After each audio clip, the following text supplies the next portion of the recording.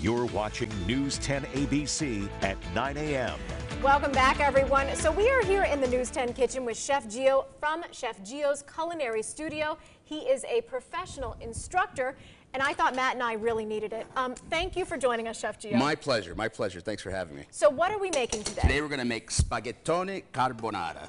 Very simple. 4 ingredients: spaghetti, pecorino romano, eggs, guanciale, which is pork jowl. And where do we start?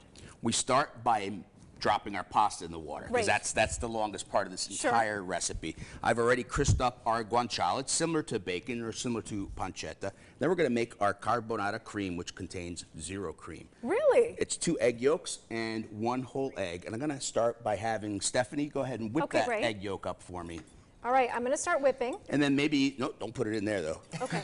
I was just trying to show it to the camera. Oh, gotcha. And then a couple He's already worried about me. Chef Gio's like, don't mess it up. Couple good grinds of black pepper. I'll do that for you while you're whisking. So I'm whisking right now, and you're putting in some black pepper. Yeah, just a couple grinds of black pepper. And then as you're whisking, what I'm going to do is I'm going to take some of this pasta water, and I'm going to add about a ladle full of pasta water to this cream while you're whipping. Now, why do you do that, Chef? You want to keep whisking. Oh, I want to keep whisking. What we're doing is we're cooking the egg is what we're doing there. And it's going to help thicken it up. And then as you're whisking, I'm going to add some pecorino romano cheese, right?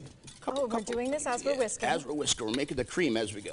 This is a lot of pressure. Oh, yeah, it is. Now, how important is it to maintain kind of that constant whisk, that constant motion? Very important. Otherwise, if you're adding hot pasta water to that egg and you're sitting still, you're going to end up making scrambled eggs. And that's not what we're looking for. We don't want that. And then maybe a couple more spoons of pecorino romano cheese. Guys, we're almost done. Wow. No way. This is it. Yeah, that's it. But I mean, let's be honest though. I noticed before you put that pasta in, that's freshly made pasta. Yeah, it's freshly made pasta, so it only takes about 2 minutes or so to cook. Obviously, if you're using dry pasta, it's going to take about 10 minutes or so, right? So really, our pasta is done, guys. Wow. Very quick, nice and al dente, and I'm going to drop it right into this saute pan. Now, the pan is off. There's no heat on this pan right now. We're going to drop our pasta into the saute pan, and then Matt, I'm going to let you take this saute pan. Don't get nervous. I'll let you take. And I'm going to take this egg cream from you, Stephanie. Okay. And we're going to drop it right into our. Now, as I drop this in, Matt, what I want you to do is stir as I drop that in. Right? Stir. Keep going. And you want to be off the heat when you do this, otherwise you're going to end up with scrambled eggs. There you go. Try to avoid it. I have only spilled a small amount of the food, so far and you're putting more cheese on top. More cheese, You can never have enough cheese. No, absolutely. And this helps to thicken the sauce as well. And that's it. The egg is cooked. A little bit of a guanciale on the counter is okay too, Matt. There you go. I do weather, not normally food. So now what I'm going to do is plate it up. Oh, so I'm done? That's it. You're done. That's the whole dish, guys. I mean, this is an super amazing simple. dish. So this dish is part of our 10-minute pasta dishes class that we do. Of course, we only have 4 minutes today. Sure. But, so we did a little bit of. We wanted to give you a challenge. We did a few things ahead of time, but this is the dish, guys. It's very simple. And then I want you to see this beautiful cream that we're going to pour over the top of it. It smells incredible.